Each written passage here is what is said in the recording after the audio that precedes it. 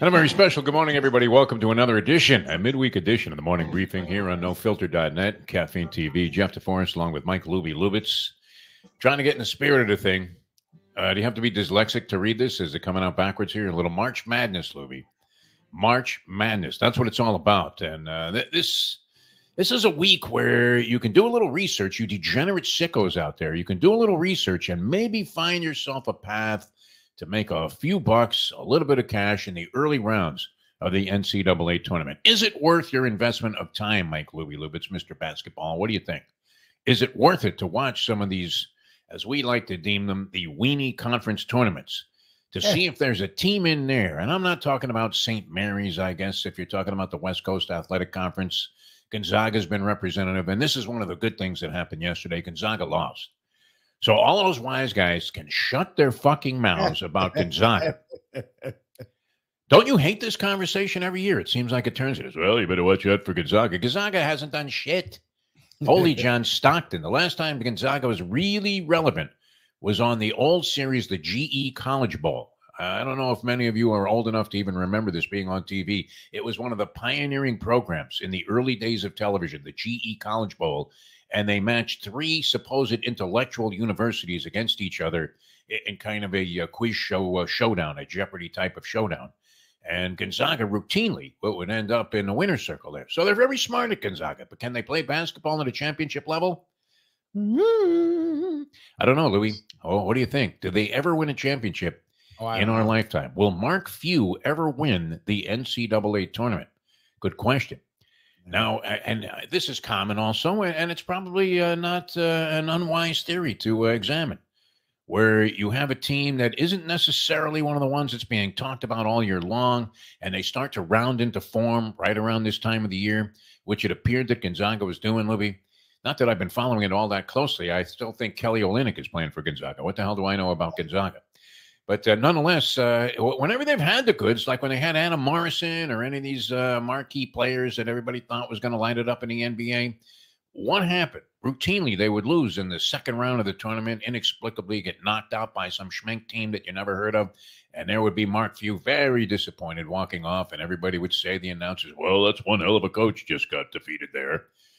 And not to impugn his integrity, he's done a nice job, but it's not happening, people. And the further evidence of that was given to us last night as St. Mary's triumphs over Gonzaga. Thank you very much, St. Mary's. But those aren't the kind of teams that we're looking for, Louie. We're looking for a team we can make a score on. I was watching. Now, can you make a case? Do you know where Oakland plays its basketball and what city it originates from? Oakland. You would think right away, huh? California, very natural thing. Okay. They're in the Horizon Conference, and they won the Horizon Conference Championship behind a guy named Trey Townsend, who was the Horizon Conference Player of the Year. This guy was Kareem Abdul-Jabbar last night. He was unbelievable. Fantastic. He's not that tall, but nonetheless, a power player, plays down low in the post, makes a lot of conversions around the basket, a variety of fashions, left-handed hooks, right-handed hooks. Kid was sensational, and they prevail over Milwaukee. Oakland from Auburn Hills, Michigan, Lubie. Auburn Hills, Michigan. Can we make a case for these guys, or are we dreaming? Can they win a game in the NCAA tournament? Horizon Conference champions. They have a coach there, Greg Kampe. Have you heard of Greg Kampe? This is one of those guys that is the epitome of what college athletics, intercollegiate athletics, is all about, my friend. The pure scent of amateurism. It's all over this Oakland program. With Greg Kampe, he's been the coach there for 40 years. One school. 40 years. He's one of 9 guys that has been in the school for 25 years or more, currently active on the college coaching scene. 40 years, the same school. Now, it would be common for somebody like this. I mean, we're waiting for Dusty May of FAU to get swallowed up. Louisville job is open now. Is he a candidate there? I don't know. We have him as a candidate everywhere. Dusty May, who made the huge run. You make a run like that to the Final Four with a team that is so nondescript and unrecognized by the college basketball world. Florida Atlantic University. It was an outpost on a sign on I-95. That was the only recognition that the school had prior to this basketball run that they had last year. Nobody gave a shit about FAU basketball. They didn't even know they had a team. This guy puts them on the map. Now, while other coaches, and there were other coaches from last year's tournament who prospered, who ended up scoring unlikely upsets early in the tournament and went on to bigger jobs. It happens. It's a matter of routine. There may be no more beneficial position to be in than to be the coach of some nondescript, unlikely school that pulls off an upset in the NCAA tournament, and the next thing you know, bingo, Ohio State is calling, or anybody that has a big opening. So we're wondering, that's part of the speculation, where will Dusty May of FAU, now their season is not over. They still have their conference tournament. There's a strong likelihood, I would imagine, they're going to make the NCAA tournament, regardless of how they fare in the conference tournament. I think they will get into the tournament field. And if they do they have to distinguish themselves, or does Dusty May automatically get a better job just based on what he did last year? What do you think? I mean, he'll be offered jobs. He was offered jobs last year. We'll see if it's the kind of job that's worth him leaving. I do think he sort of hit his zenith here at FAU. Like, I don't know if he's making them a Gonzaga. Like, I don't know if he's making them a consistent program. There's only so much you're going to do at a job like that, and that's why guys leave. And as content as he seems, he's a young dude, and he's moved up pretty fast. Like, I don't see him just staying in FAU for the long haul. And if he, at some point, you have to leave, or you do start losing that momentum. There's the coaching watch that goes on during the tournament, and then this is where you can really make out well, right? This is where the cleaning lady always has the advantage, because she's not afraid to pick an Oakland over a Purdue or one of the higher seeds. Can you realistically do that? I don't know that we've seen it, Lubie. Have you followed any of this? I mean, you're sort of out of it when it comes to this sort of stuff. When are you going to get involved in this whole group therapy that we're trying to do to find a weenie team that can score an upset in the NCAA tournament? You got Drake out of the Missouri Valley Conference. They're in. Stetson, the Hatters. Nice. They're in the tournament. James Madison, we've seen them do heroic things in the past, of course. James Madison making a big run into the Final Four. Samford, which I thought was a dog track somewhere in Florida, but it turns out it's a college in Alabama. Samford, they're in the tournament. There are others. And as I said, this is the essence of what college basketball is all about, right? A guy like Greg Campy with Oakland, does he score one victory in the NCAA tournament? Does he even get one? Oh, God. 40 years at the same school, Lubie. 40 fucking years this guy's been in Auburn Hills, Michigan, coaching Oakland, which, like I said, if I didn't know better, I would swear that they just flew in from California. I was looking for a bunch of surfing guys on there. But interesting the way this is all developing and shaping up. I don't know about, is it, what's Lunardi's first name? Is it Joe Lunardi? Joe Lunardi. Oh, this guy looks, I mean, he looks like a shot fighter, doesn't he? He's aged 100 years. I mean, how many times can you run that same gambit on TV and get away with it and make it interesting? The last four out, or whatever that is. What is it? First four out, last four in? Is that the way it goes? Or is it the last four in, first four out? Yes. Which is it, Lubie? Four in, first four out. Okay, they have St. John's and Rick Pitino in there. 40-1 to win it all, Lubie. Is that worth a wager? 40-1? They're not gonna win the championship this year. They're barely even qualifying for the tournament. What are you talking about? They may get knocked out in their own conference tournament. We'll see what they do in the conference tournament. And Pitino's the kind of guy that could get on a run, so you could see them winning a couple games. Look, it all depends on the brackets. Like, you get excited now, this does nothing. You have to see what the bracket is. You have to see where. That's how you know the teams are going to make a run. The small teams. What kind of favorable treatment will Duke get? Is always one of the questions that you have to ask yourself. It's one of the four questions. It's kind of like the four questions of Passover. Manishtana halelo hazemi kol halelo. I mean, why is this night different from all other nights? Because Duke gets screwed. That would be an exceptional occurrence if it happened, but that's not happening, right? Duke's going to be accommodated very well, and usually with the softest path. Well, when Coach K was there, I don't know, does Shire have the same kind of pull with these committees?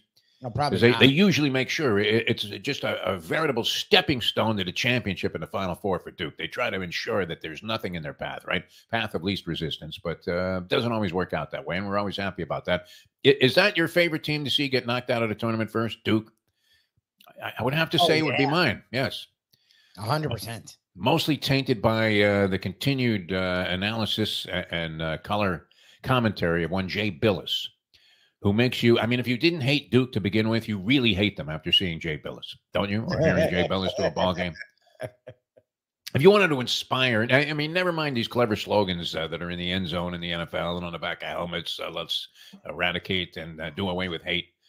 It's okay to hate Jay Billis. It really is, watching him do basketball games. But we're going to get a lot of it. I kind of miss, where's Dick Vitale at health-wise, Lubie? Is he okay? Is he back doing any kind of announcing? I haven't seen him. Forever. So I don't know. I don't know. I mean, I know he had health issues. He's older. Don't you need him to spark this up? I know a lot of people think he became a caricature of himself. That's a common thing to say about a guy that really has kind of worn out his welcome. Maybe as we have here on the morning briefing. Oh, well, he's just become a caricature of himself. I don't know. I like the caricature. The enthusiasm that's infused into college basketball by Dick Vitale, even if you think the man is bordering on being insane, still is the kind of thing that gets you emotionally involved in the game a little bit more than you normally would. Although now with everybody betting their brains out on these ball games, I would think, will this be the biggest betting event ever in the history of the NCAA tournament with all these various betting options that people have now? Every year, I would imagine they continue to set the record. All right. No idea, Lubie, who's going to win it all? What do you think? Are you going to make any kind of prediction before this thing gets underway? No. I mean, you have to see the brackets. That's because you'll think a team will go all the way and then they get a weird ass matchups. I mean, and that's the thing with the small teams, small conferences, like their matchup is everything. So yes, and it's usually monumental to try and overcome. I'd have to see. I don't know. Yeah, St. Mary's, I know, actually took out Gonzaga, so they're a team that people, I guess, are sort of interested in. Our buddy, the professor, has been high on them. We'll say this week will tell you a lot. The conference tournaments only matter so much, but you can see teams that are sort of putting it together. FAU was really putting it together last year by the conference tournaments, and I think that helped propel them. What happened to those guys, by the way? My God. Yeah, they ended the season with 10 straight losses. They're a disaster. And yes, they had injury issues. The ACC was massively down. And for what they brought back, even with injury issues, to be like that, we love Coach Larinaga, but that was a fucking disaster. 10 straight, including getting clobbered yesterday by Boston College, who was supposed to be very bad this year and ended up doing okay. But, I mean, a Final Four team, you talk about how tough it is to repeat. They don't even get back into the tournament at the University of Miami and finish on a slide that makes you, it's almost alarming to see the way that their season, they're just absolutely discombobulated. They weren't really showing the kind of talent that they had a year ago when they made this phenomenal run. But geez, to finish it on an 10-game losing streak, including first round of the ACC tournament to Boston College. As the maitre d' used to tell me at the Don McGreb restaurant on the Sunset Strip in Los Angeles when he was seat a group of dentists or whatever from Encino instead of the movie stars we were accustomed to. Such ugliness. That's what it is.